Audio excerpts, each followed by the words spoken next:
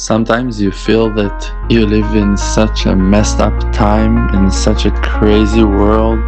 You try to look for some solid ground to stabilize your life on, and mountains are falling in front of your eyes, and trees are being uprooted and flying with the wind. Houses are flying in the air, families crashing to pieces, car accidents, illnesses, plagues, weaknesses, people losing their sanity, animals are acting wild and weird. And you ask yourself, what's the end of this story? What's going on? Where are all those life experiences taking me? The real answer is, we must allow ourselves to dream. We must allow ourselves again to believe in our hopes and in our visions, and to believe that they can all get together and to complete a magnificent and uplifting redemption that will unite and include all families that live their life on earth. We must believe in ourselves.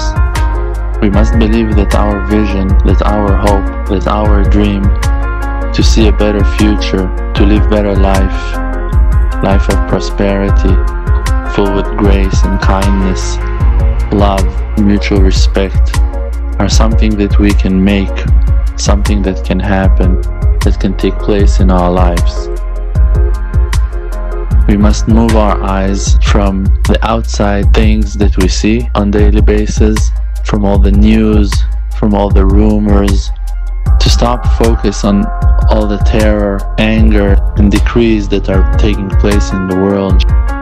Just to reconnect ourselves to our inner world, to our inner thoughts, to the emotions and the feelings that are waking up, corresponding to all the news that we hear. If you hear that something bad happened, inside of your heart you feel that you want those things never to happen again. So it's time for you, instead of falling into the sadness and to the pressure of the outside world, to focus on your inner desire and to pray for a better future, or to try to go and act in a way that will bring a much more positive reality out to the world, to function in a productive way, to go and help someone, to go and cheer up some person, to go to give a hand, to support someone, to love, to hug, to share. And with that positive attitude, we can make huge changes and to create amazing development in the world. I don't have a doubt that we can change the world completely. To remove and reject the darkness from the world in a way that will answer to all of our dreams and will provide the good to everyone that is in need and willing to take part of the wonderful redemption that is taking place right now.